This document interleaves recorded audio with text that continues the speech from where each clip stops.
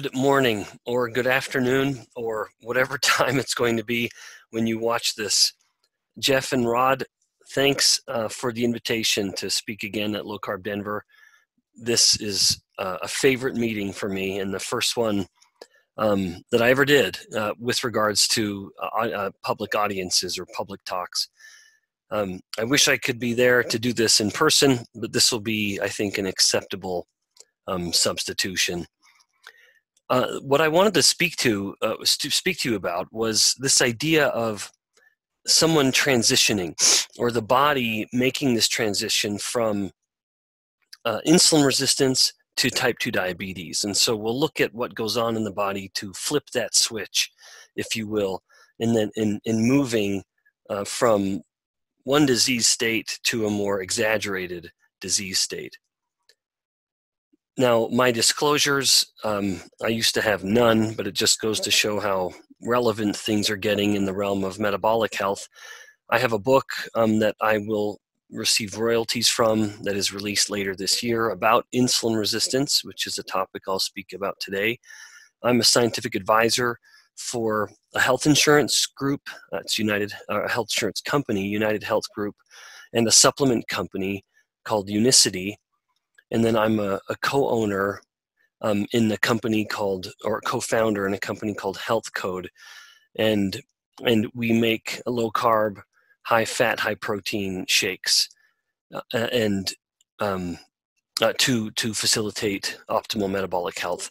Having said all this, I obviously have a dietary preference that I adhere to, which is a low carb diet.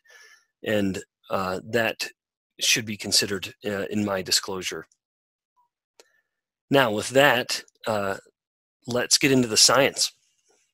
Diabetes is one of the most common disorders within the US and one of the most lethal, accounting or taking the 7th spot with regards to its mortality. Now, I believe this is somewhat deceiving because diabetes has its hand in many other diseases that both go down or up on this list. Diabetes is the leading cause of kidney disease, of course. Many, I'll say, instances of heart disease are derived from diabetes. Certain cancers are significantly greater likelihood, and the mortality goes up with diabetes, like breast and prostate cancers.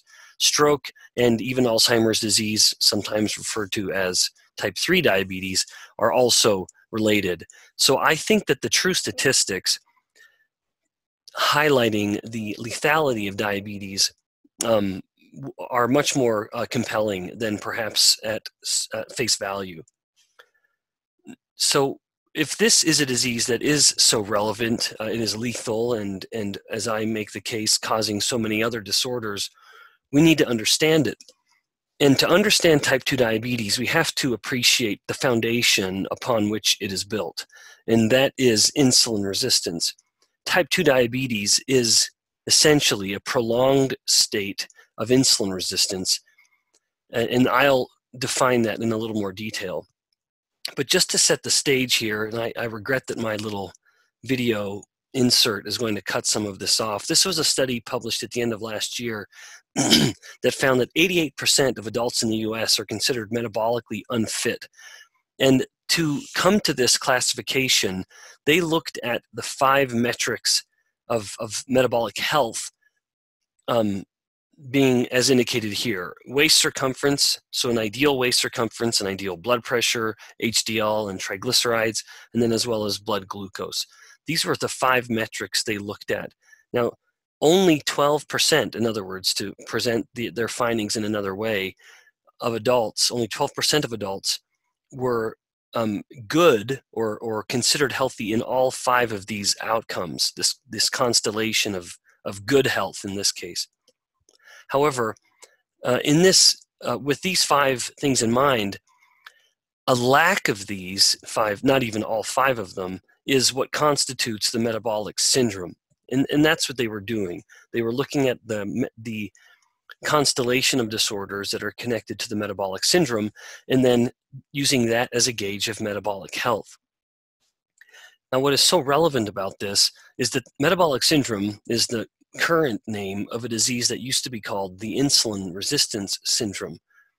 And rightly so, insofar as each of these disorders can in some way be connected or derivative from insulin resistance. And I won't take the time to go into that. That's not the purpose of my talk. I'm just simply establishing the relevance of insulin resistance. And when it comes to the metabolic syndrome, insulin resistance is profoundly relevant. In fact, I would argue it's the most relevant variable. But insulin resistance has its hand in many more disorders. Here are some of the big ones: body fat levels, body fat regulation, diabetes, as I've already indicated, heart disease, which is an umbrella term for numerous disorders of the cardiovascular system, certain cancers, and fatty liver disease. But there are more, like in certain forms of infertility. Polycystic ovarian syndrome in women, at its core, is a disease of insulin and insulin altering the production of sex hormones from the ovaries. Erectile dysfunction, there's a study to suggest that it's the most, one of the earliest symptoms of insulin resistance in men. And then some neurological disorders like migraines and Alzheimer's disease, and then some other disorders like stroke and arthritis. And indeed, there are many more that I just don't have the room to include here. So insulin resistance has its hand in essentially every non-infectious chronic disease. So we want to understand it in order to truly understand the etiology of these disorders. Now, to put things in perspective, here along the x-axis, I have time. And by that I mean the lifetime of an individual. I'm not talking minutes or hours here. I mean years. And then glucose is in yellow and insulin in green. And over the course of someone's life, what would happen is this spike in insulin, or the steady climb in insulin, or, well, steady, but earlier. So this earlier rise in insulin, and then an eventual rise in glucose. And it is so important to appreciate that these two molecules, insulin and glucose, do not move hand in hand over the lifetime of an individual. Too often we think they do. And so we look at glucose and we think we're getting an understanding of insulin, but that is not necessarily the case, not at all. Now there's two important points that I want to draw here. The first point, that first hashed line, is really, and everything encompassed in it from line 1 to line 2, that is what I want us to look at as insulin resistance. That is when the body is insulin resistant. And you'll notice that this is a state of fairly normal glucose and yet not normal insulin. So insulin resistance is defined as a state that is hyperinsulinemic but normal glycemic. In contrast, beyond that line, we now move into the realm of type 2 diabetes. And this is now finally when the body is so resistant to its own insulin. Indeed, even when insulin is elevated, which it is throughout the life of the type 2 diabetic, even when it starts to come down, and we'll come to that later, it still gets, it is still higher than what it is in a normal individual. It's just lower than it used to be. And so commonly this reduction in insulin, the scientific literature will say insulin is insufficient to control glucose, but that shouldn't be mistaken for insulin is absent. It just means the body isn't making as much as it was before, potentially, and even if it is on this front end of the insulin drop, it's just not enough to control the glucose. And thus we see that rise in glucose. And then we identify the disease as type 2 diabetes. I believe there's power in this paradigm because if we can acknowledge this early rise in insulin, we can detect the progression towards type 2 diabetes potentially much, much sooner. So what is it that flips the switch? What is it that makes that glucose start to climb when the insulin has been elevated for so long, fighting this quiet war? Well, let's get into it. In fact, I'm going to present it to you in the context of different tissues. Insulin resistance, starting with a disorder of the adipose tissue, And then type 2 diabetes, or the glucose spike, really settling in when we have disorders of muscle and liver and pancreas. And we'll go in that order. But let's start with really a common background or understanding that in each instance of these tissues failing or contributing to this progression towards type 2 diabetes, insulin resistance is the underlying disorder. Each of these tissues becomes insulin resistant, and that's part of its pathology, and we'll get into that in more detail. Now, very briefly, because the purpose of this talk is not to define insulin resistance, it's to identify the transition from insulin resistance to type 2 diabetes. But I just wanted to briefly show my perspective here in how we are driving the insulin resistance in these tissues. Hyperinsulinemia, as much as this is debated, is very well documented to directly drive insulin resistance in adipose and muscle. And by mass on the person, insulin resistance at these two tissues really matters. And I'll come back to the relevance of this in the muscle and the progression towards type 2 diabetes in just a moment.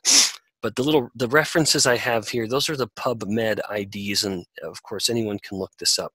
I just want us to have a mutual understanding that despite the debate, there's direct evidence. This shouldn't be debated. The evidence is very, very clear.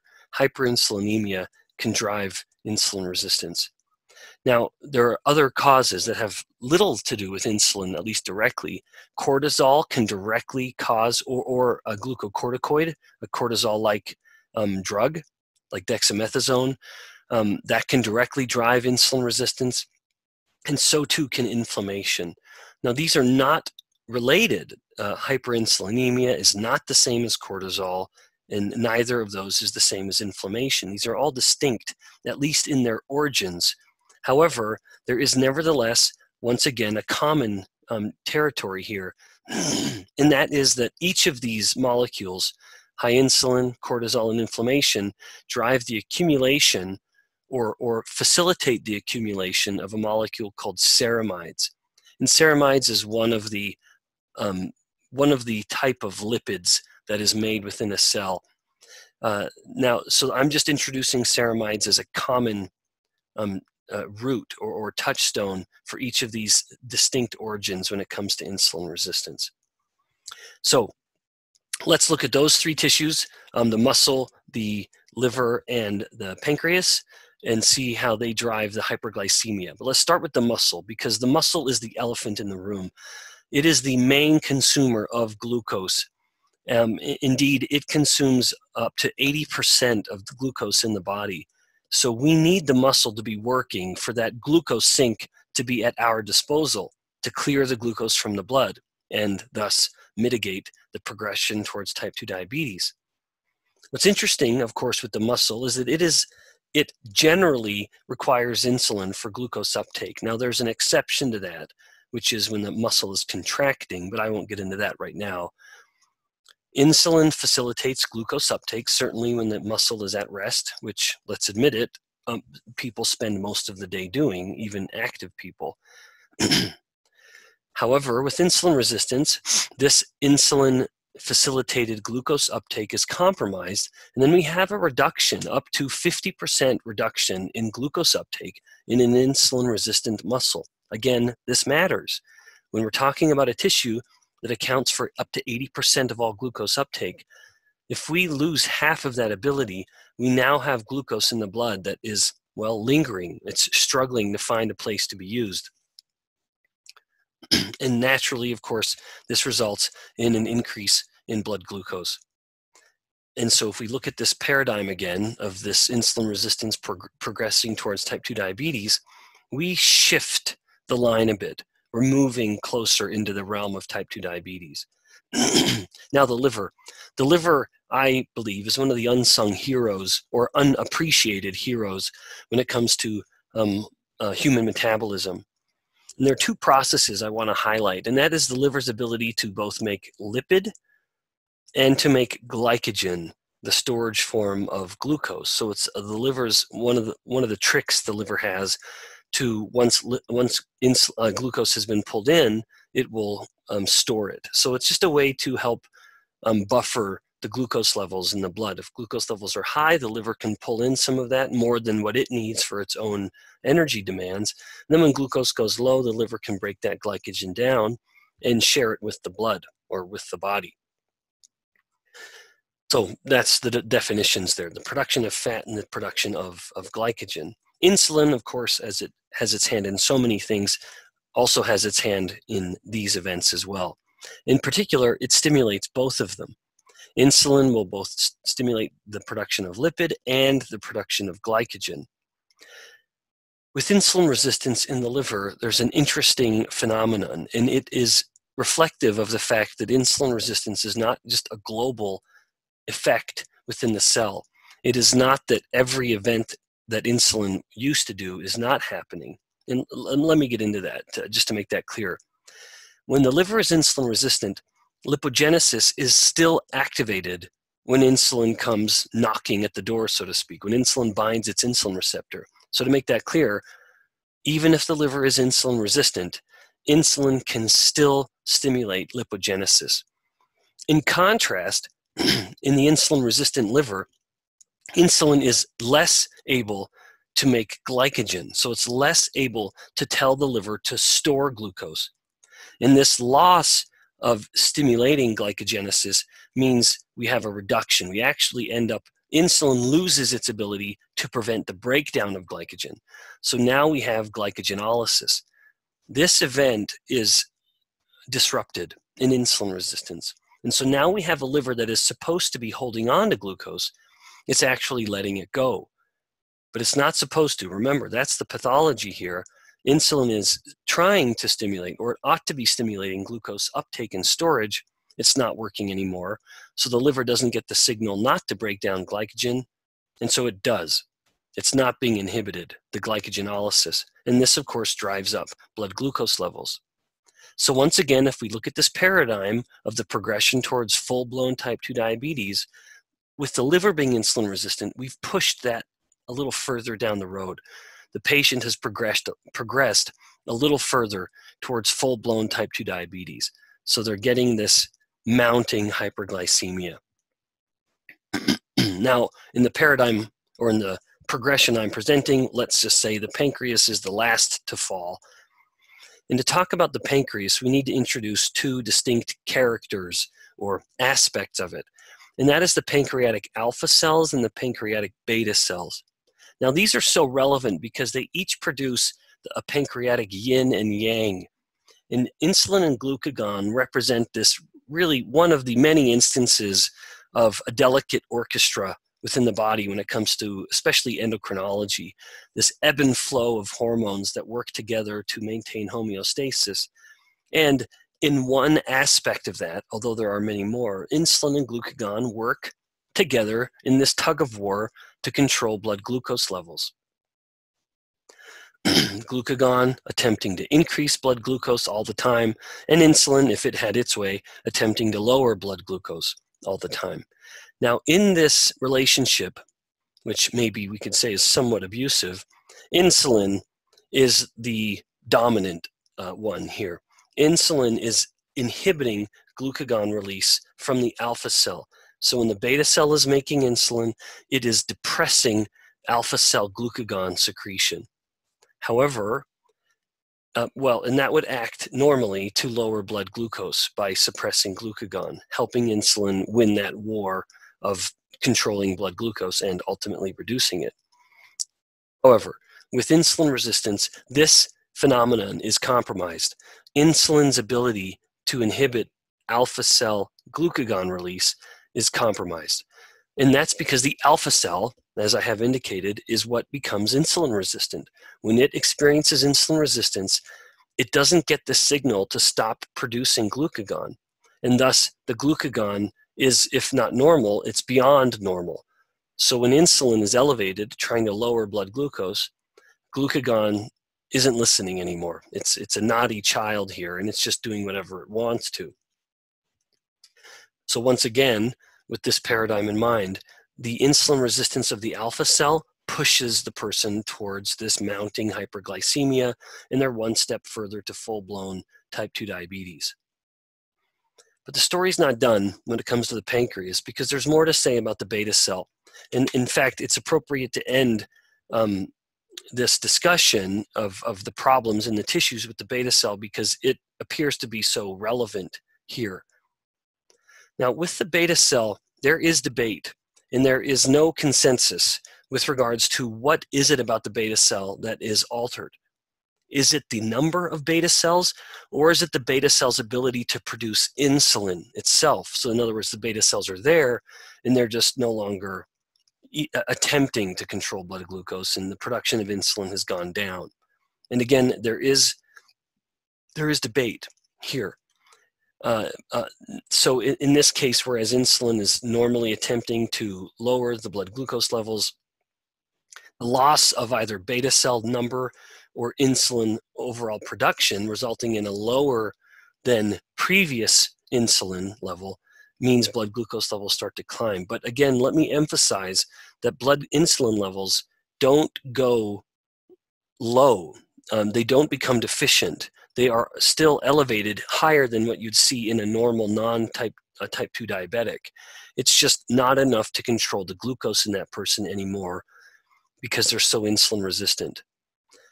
Now, whether it was a beta cell problem or an insulin problem, the deficiency relatively in either of them results in that increased glucose and pushing the diabetes further. It ultimately will say to the end. It's full-blown type 2 diabetes now. Now, I would slightly make the case that it is perhaps more a matter of just insulin production itself, because there are, and I have these studies linked here, instances of what is referred to as a beta cell reversal. And just within a week, we see that there's a normalization of insulin production with different lifestyle interventions. And so, but you could certainly say the beta cells themselves are bouncing back, and they are proliferating within the course of a week. But regardless of which one it is, we can be quite comfortable that the beta cells are not irreversibly gone like we would have in type 1 diabetes.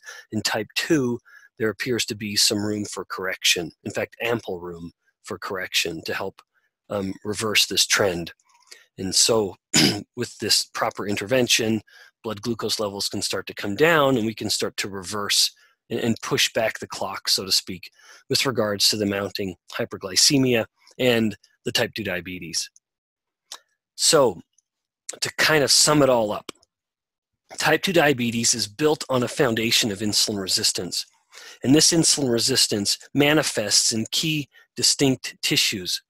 The adipose tissue first, I submit, and that's what ultimately starts the insulin resistance typically, although it could happen elsewhere.